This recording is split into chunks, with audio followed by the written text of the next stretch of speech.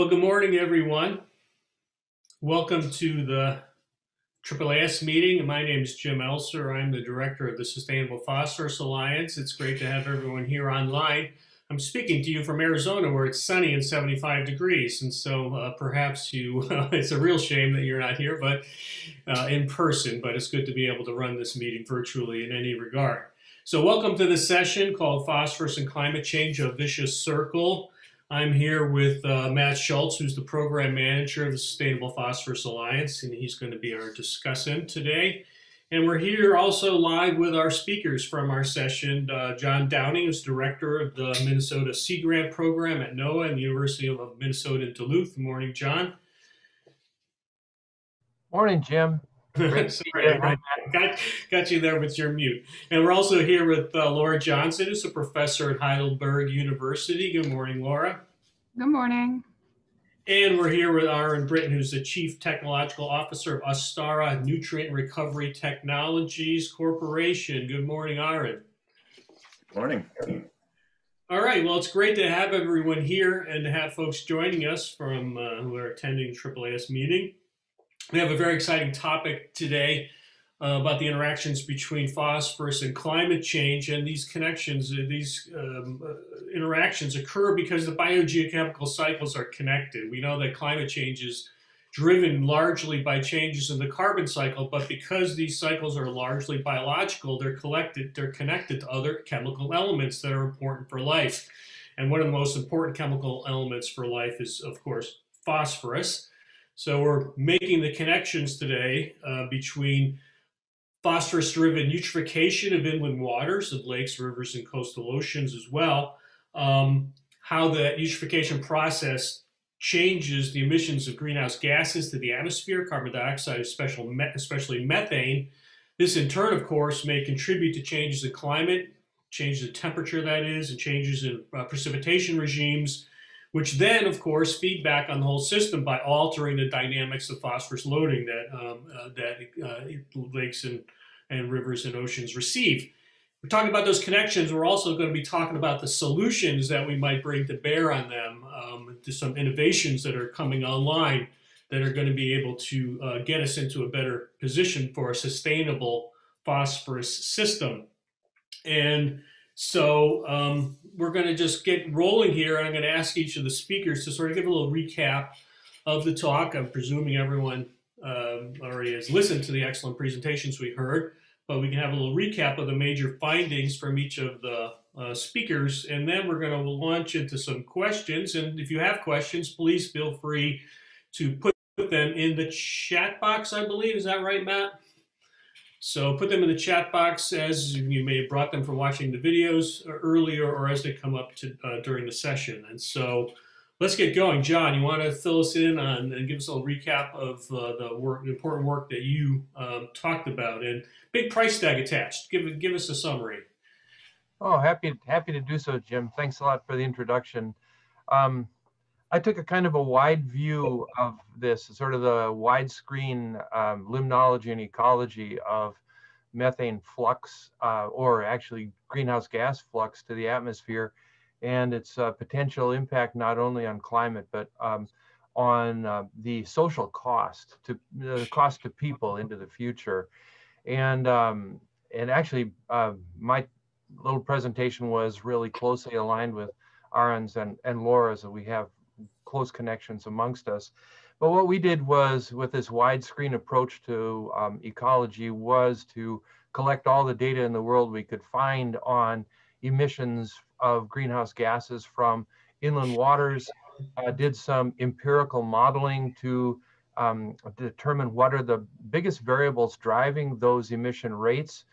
And then we did two things with that, then calculated the atmospheric impact of those diverse greenhouse gases, and then monetized that and turned that into some numbers indicating what it would cost the people of the planet. And over the next little while, one really important thing, as Jim suggested in his introduction, is methane's the big gas that's driven by phosphorus.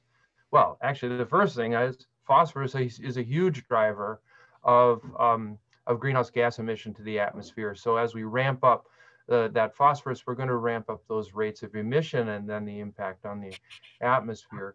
But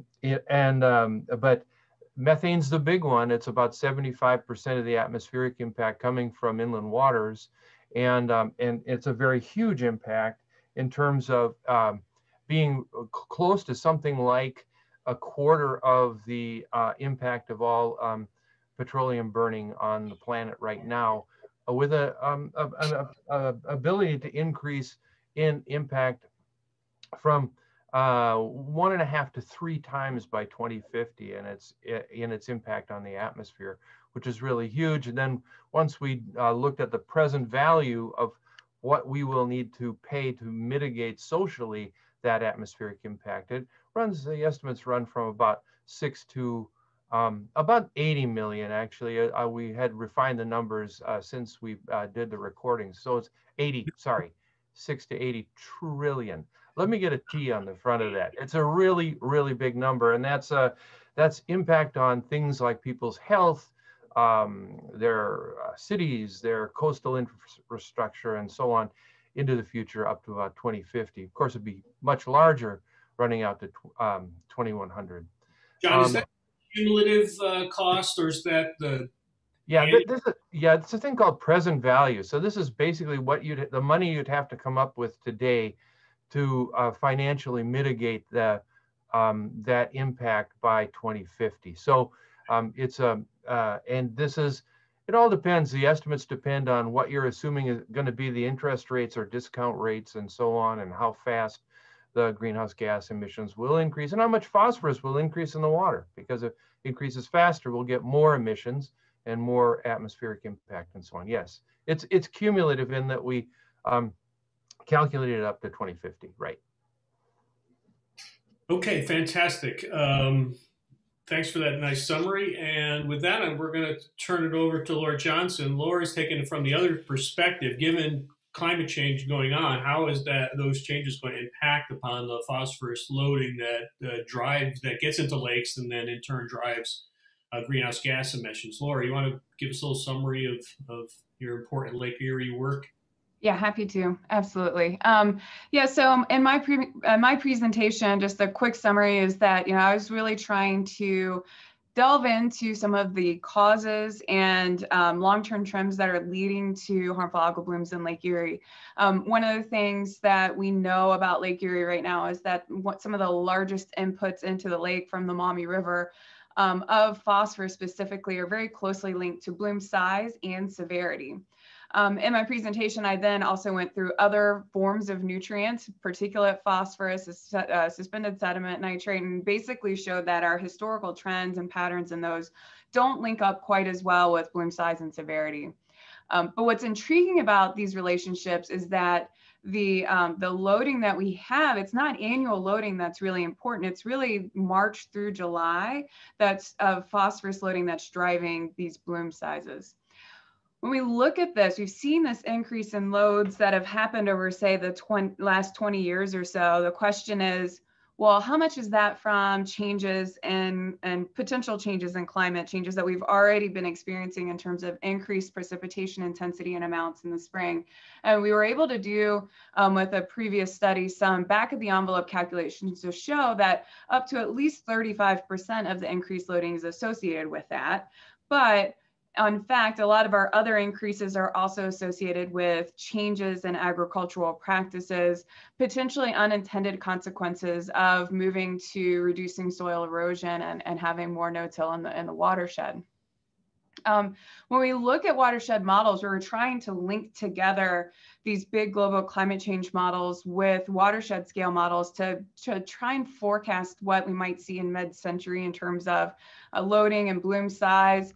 What these models are kind of giving us divergent results, and it seems to be because of two different factors. We're balancing the potential effects of increased precipitation intensity and amounts with the potential increases in evapotranspiration, which in this region are probably going to have the largest impacts at night, even, increased nighttime temperatures.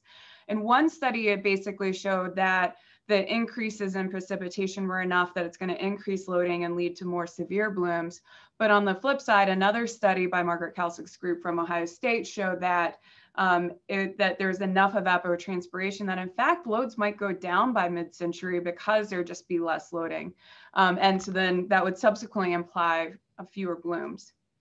But I sort of wrapped my presentation up with a case study. In 2019, we had a really interesting scenario where it was so much precipitation, only half of the Maumee River ended up being planted, Maumee River watershed ended up being planted, and there was a far less application of both phosphorus fertilizers as well as manure.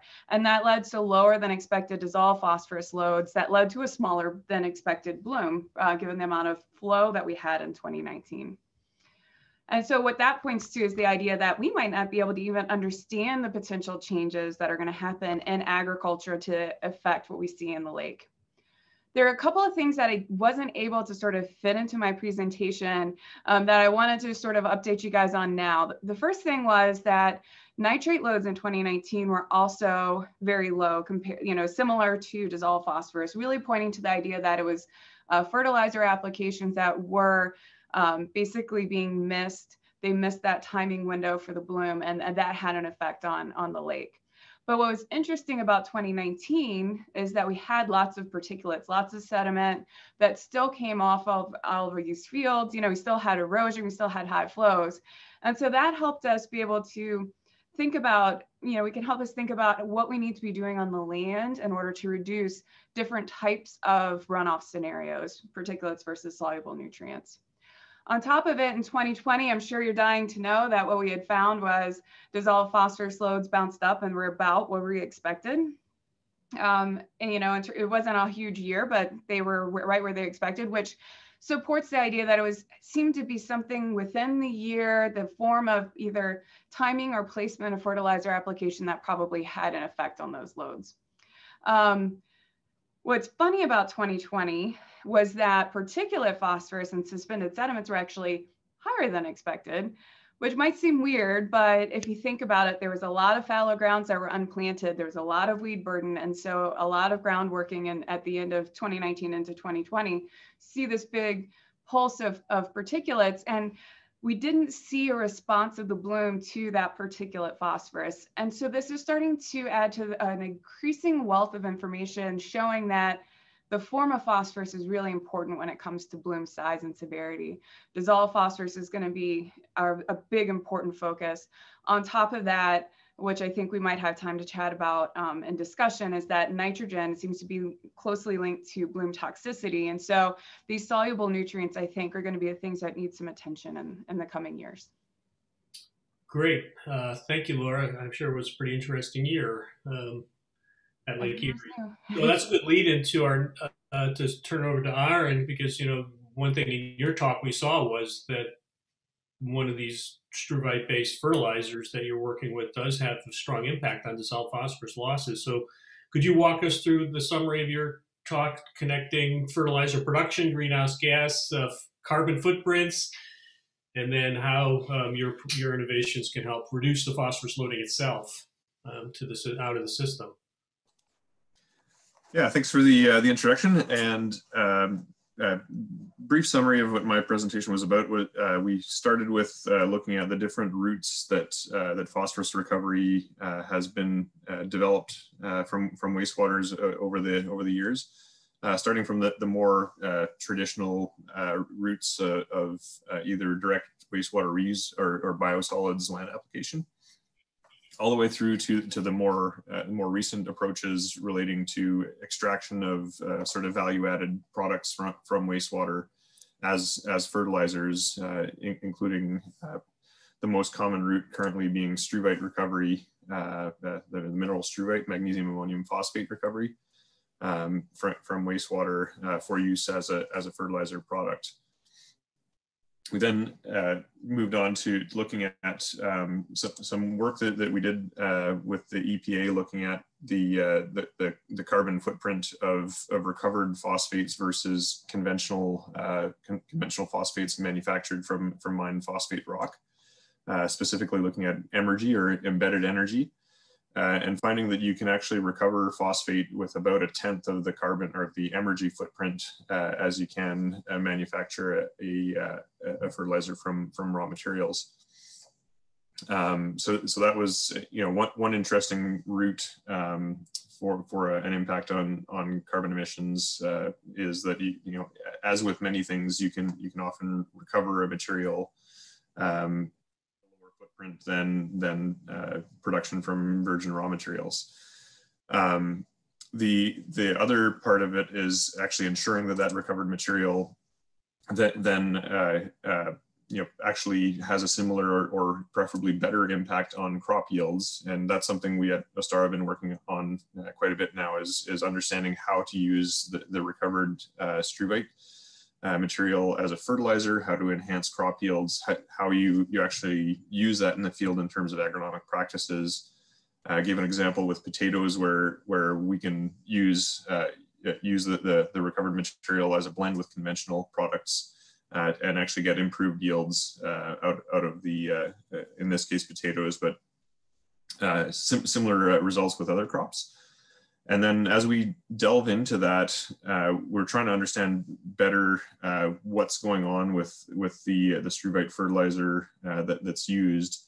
And we did some trials both with University of Auburn and we're participants in a study in the UK called the P-Link project, looking at runoff and leaching of soluble phosphate, orthophosphate from fields fertilized with crystal green, our struvite product, and found that we could get very substantial, almost complete return to unfertilized control in terms of the soluble phosphorus running off from a field fertilized with crystal green, to the point where the charts are almost indistinguishable from the unfertilized control. Also looked at some blends because the reality is the optimum agronomy that we find is not using pure struvite. It's using a blend of struvite with a water-soluble phosphate. But you can get that proportional reduction in the phosphorus runoff or leaching with that blend of water-soluble and phosphate and the slow-release crystal green product. Then we looked at the next steps that we're looking at is trying to take this sort of field scale or even smaller soil plot data and expanding that out to what would this mean in a watershed. And we're starting to do some work currently with Environment Climate Change Canada, University of Guelph, University of Waterloo, looking at the potential impact on Lake Erie leaching from the north side of the border. But would also be very interested to start looking at what we can potentially do on the south side of the border also, because I think it's very topical. And to be honest, the climate impact of the phosphorus runoff was not something that was front of mind for us until we started joining this discussion. So it's always interesting to see what happens when you mash together different. This is what we're doing. This is a great outcome. I think I agree. Yeah. So great convergence of events and findings here and technologies here in this session. Thank you, Aaron. Matt, how are we doing? Do we have people out there in the universe who are? We've got time, and we have some questions here that we can go into here. Just to introduce myself quickly, I'm Matt Schultz with the Sustainable Phosphorus Alliance at Arizona State. Let's start with a sort of a group question, actually. So all feel free to chime in on this, but I'm wondering where you think that we're doing the best job of managing eutrophication, and maybe speak a little to what those tactics are that we're employing. Lori, you want to take a crack at it first? Sure. Yeah, well, so I've been thinking about this question. I was like, I don't really know how to answer this. Originally, I think Lake Erie was once the poster child for ecosystem recovery from eutrophication, up until about maybe 2005, when the blooms had come back enough that it seemed like it was actually a sustainable return and re-eutrophication of Lake Erie. So, in terms of reductions of things like phosphorus from point sources, I think that there's a lot to be learned from the Lake Erie sites. But you could take that and say, well, that's been done also throughout the UK as well, dealing with, reducing phosphorus from wastewater. the other example I could come up with, aside from like a random reservoir in Ohio where they did watershed management plans like way back when, is, you know, there, I've heard of really great examples from like Rich McDowell in New Zealand in terms of thinking about the placement of different operations within a watershed and how to move them so that they're no longer critical source areas going into rivers and then a eutrophying coastal ecosystem. So I think that there's some interesting things to be learned from management techniques down in New Zealand as well. Anyone else want to chime in, Aaron? I don't know if it's fair to say that we as a species, we seem to be better at responsive action than anticipative action. And the you know, you look at the Chesapeake Bay, you know, there's been tons of effort put into improving water quality there. Same thing with the Great Lakes. So, but it's in response to an observed problem. You know, once the algae blooms start washing up on people's beaches, action takes place. But we aren't always good at then taking the knowledge that that's going to happen again and preemptively changing our behavior in order to prevent it from occurring. Just my thoughts. Yeah, I'd love to chime in too. You know, tongue in cheek, I would say the best phosphorus management is going on where there are no people. And that tends to be a place where we, you know, not, I mean, it's a joke really, if there are, but that's the basis of some of our growth projections is population growth and agricultural growth to feed those people. So the population itself is one of the major drivers of phosphorus release, which makes it really hard to get a handle on it. But a little bit more technically, where we did do a good job with managing phosphorus, or a relatively good job, was where the phosphorus comes out of a pipe that we can recognize. That is the point source versus the non-point source pollution, where we were able to institute regulations to manage sewage because it comes out of a pipe. When it's 1,000 or million pipes, as in Iowa or Ohio or even in Saskatchewan or various places, then it's a lot harder to do. Now, I would maintain that, in fact, animal agriculture should be considered, or could well be considered, a point source pollution that could be regulated better. And I don't know how much experience Laura has out there with a manure spreader, but I'll bet quite a lot. And oftentimes that fecal matter is just spread on fields as a way of getting rid of it, not as a way of actually enhancing crop growth. So better management. I know you didn't ask where could we do it better, but that's what I'm answering is I think with animal agriculture, we could do a far better job at collection and management because it's all aggregated to start with and then we spread it out. Well, I'll just jump in. I'll say that one place to do is right here. We can say a good place we've done it is Flathead Lake in Montana. Again, partially because there's not that many people there. Big watershed, not a lot of people, but the population in the watershed has gone up by a factor of 5 or more during the last 40 years. But it's been municipal, and because in the early 80s they got a detergent ban, they got advanced wastewater treatment put in, and most of the sewage is being treated. That lake has maintained its relatively pristine status. But now, as you know, we have this whole diffuse phosphorus problem, which is, of course, the Lake Erie problem.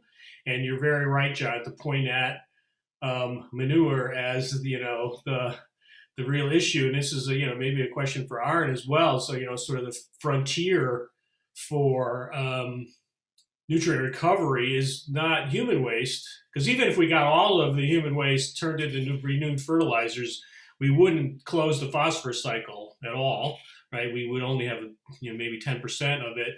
A big chunk of it's going to come when we can either reduce the amount of manure being produced by dietary changes, or get that manure into a technology that is going to recycle that and turn it into a useful product that can be distributed globally, marketed, et cetera. So, Aaron, you want to speak to those technologies that are out there coming online for animal waste? Yeah, and I think as you say, the the regulatory framework tends to drive some of this change, right? So to the extent that you can spread your manure on a field that close to the point of generation, that's going to be the most economic way of doing it. As we realize the downstream impacts of that becomes less and less acceptable to the folks that live on the foreshores of the ultimate receiving waters, and also, where it ties in with the rest of climate change, the capture of methane from that manure and the generation of green energy from it tends to drive centralization into some digester projects, some green biogas generation projects where you can start substituting some of the natural gas usage for green energy. And that centralization drives some scale that makes recovery, using technologies like ours more practical. There is certainly a need for scale for us to be able to compete with the conventional phosphate industry where they're dealing with centralized mines and supply chains. So I think some of that confluence of events is starting to drive towards a need and an ability to recover nutrients also from manures. And as you say, there's probably an order of magnitude more phosphorus in animal manures, at least in North America, than there is in human waste. Matt, what do you got?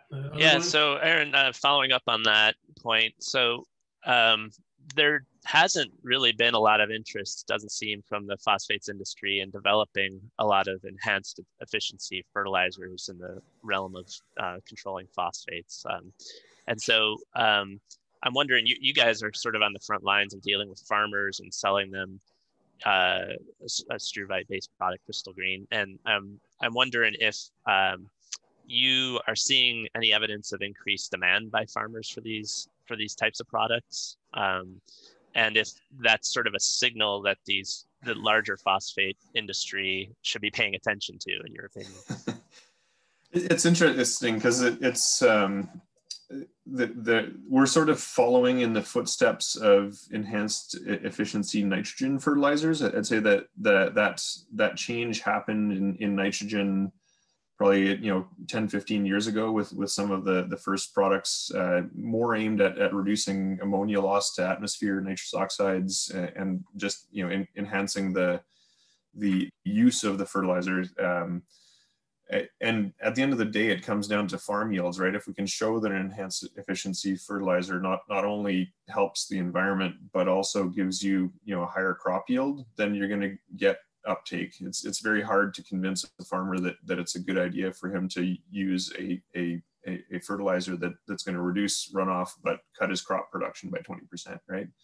At the end of the day, they're running on pretty thin margins, and they need to keep the family fed. But the flip side of it is, these are folks that live on the land, that play in the rivers and the lakes as well, and want to leave a legacy for their children that is better than the one that they were left. So what we've found is in general, if you show people how it can be done and done cost effectively, they'll embrace it wholeheartedly. And the story of having recovered material coming from wastewater in the cities to the farm and then helping mitigate the runoff from the farm as well is something that people are very much willing to embrace. And once they see a crop impact, it becomes a sticky product. We get folks that have honestly worked with us through some challenging scale up, and we don't make enough of the fertilizer to change the agronomic landscape of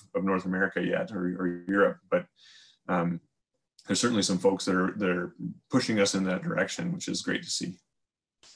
Yeah, great. And you mentioned enhanced efficiency nitrogen fertilizers, and that reminded me of something in Laura's talk. So Laura, you mentioned briefly the relationship of nitrogen to the toxicity of algal blooms, and I'm wondering, can you dive into that a little bit for us, and sort of how the nitrogen phosphorus interplay works? Yeah, absolutely. in freshwater ecosystems, normally it's all a phosphorus story. And part of the reason for that is because the cyanobacteria that are creating these harmful algal blooms, there are forms of them that are equally toxic that can fix nitrogen, so that, they're not necessarily relying on nitrogen. But what's growing in Lake Erie right now is microcystis, which is not a nitrogen fixer. So there's more than enough nitrogen to support these blooms. What we have been able to sort of, the mystery, I'll say that right now, is that sometimes these blooms are really, really toxic and sometimes they aren't. And it doesn't have anything to do with bloom size, right? 2015 was this huge bloom year. It was hardly toxic. The year before, in 2014, it wasn't. The bloom was just forming when it led to the Toledo drinking water crisis. So there's a lot of research going into, well, what are these toxins made of? Well, it turns out they're really nitrogen rich. And it seems like availability is a controlling factor. What's confusing about it is, 80% of the nitrogen that's getting into Lake Erie is as nitrate, because, with agricultural runoff. But what these blooms prefer is actually reduced nitrogen, like ammonium and organic forms of nitrogen.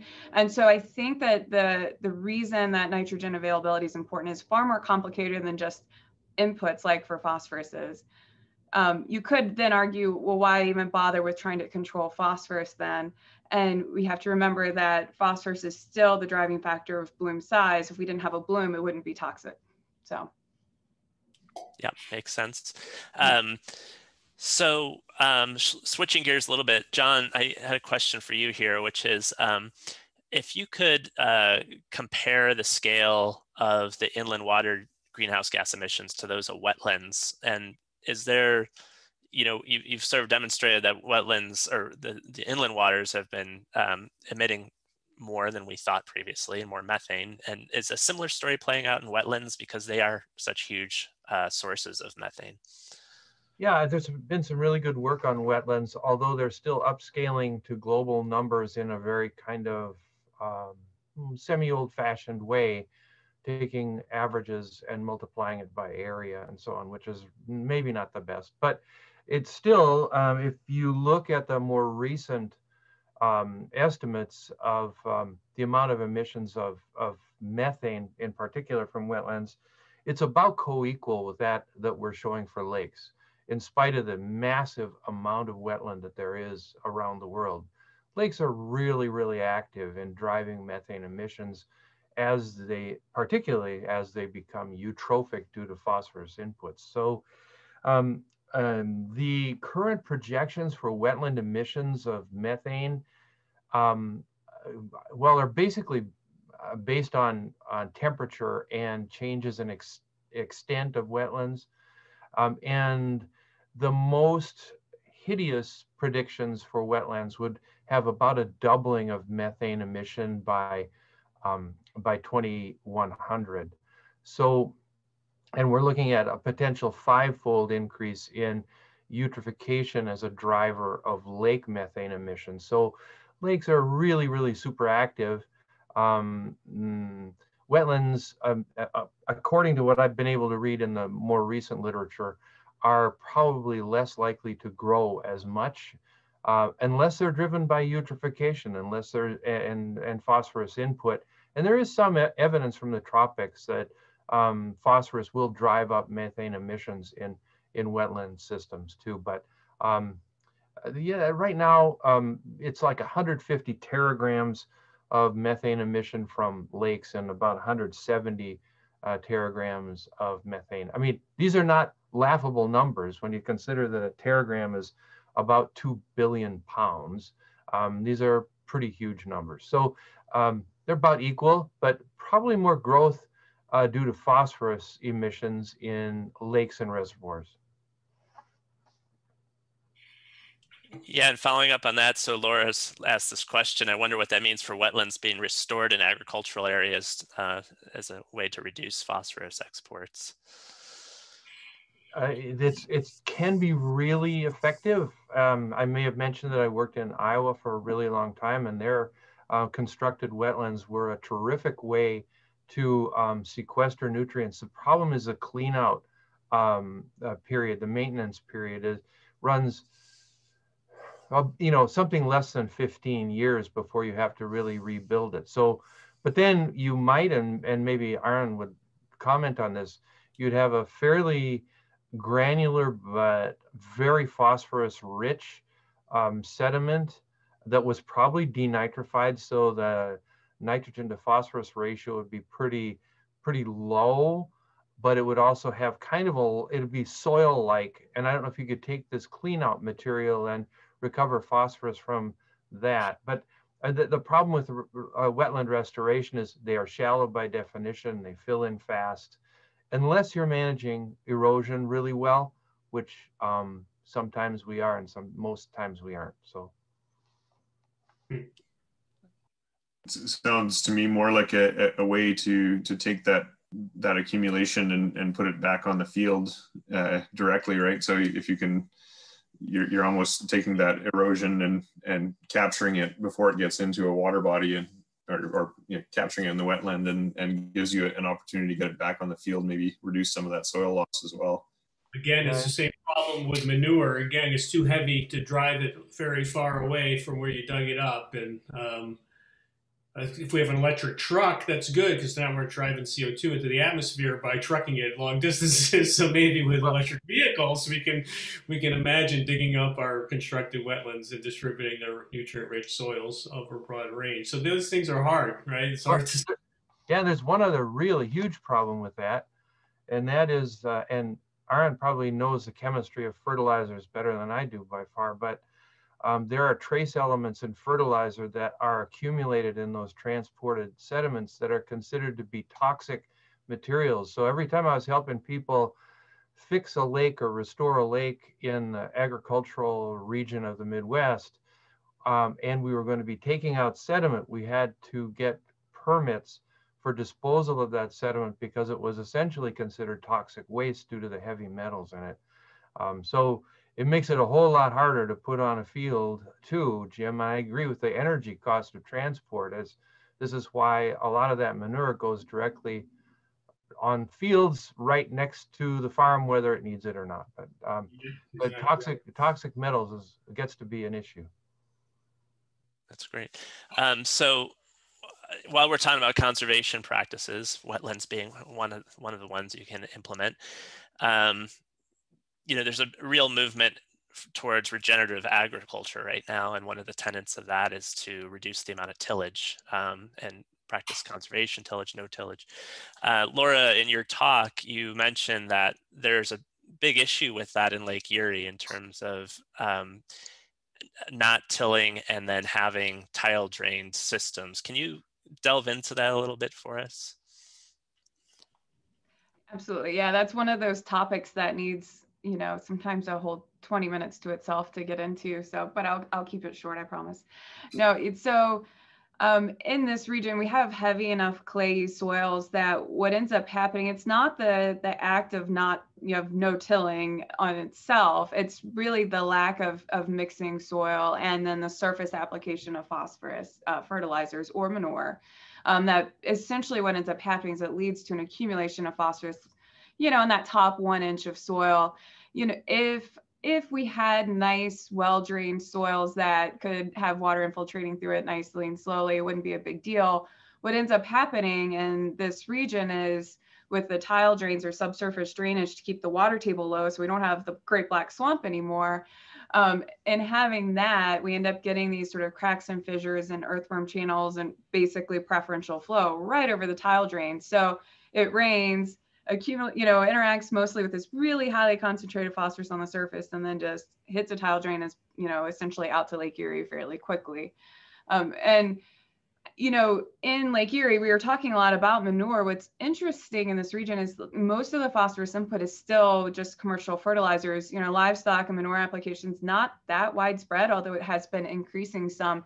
So a lot of these issues don't make sense. If you look at the amount of phosphorus in the soil, it doesn't seem high enough to be giving us the problems that we're having. And so I think that this placement and timing could be playing a bigger role in Lake Erie specifically, and that's where it gets a little nuanced. It's an interesting issue, and I think it links really well both to John's talk as well as Aaron's talk. And with Aaron's talk, you know, the part is well, we're applying very, very soluble phosphorus on the surface. And in 2019, we found that 30% of that phosphorus, dealing with the application, led to some runoff. And so I can't help but wonder, if we were using less soluble forms of phosphorus fertilizers, what role that would play. That's something that is oftentimes, I would think, is overlooked. I've only heard people talk about it a few times. For John's point of view, we're talking about losses relative to application of, maybe 1% in a year of phosphorus that's applied. So economically, it's really hard to get farmers to want to reduce their losses by investing in very expensive equipment to get phosphorus off the surface. If that's the case, then I can't help but say, can we take this $6 trillion estimate and apply it to some of our economic issues in Lake Erie to give an economic benefit to these reductions? Let's take the $90 trillion estimate. Yes. I like that research budget better. Yeah. So we're getting close to the end, and so I want to ask one more sort of big picture question for the group, and that's what do you think we'll need to rethink in light of climate change in terms of the research we need to do and the way we need to manage phosphorus in the future?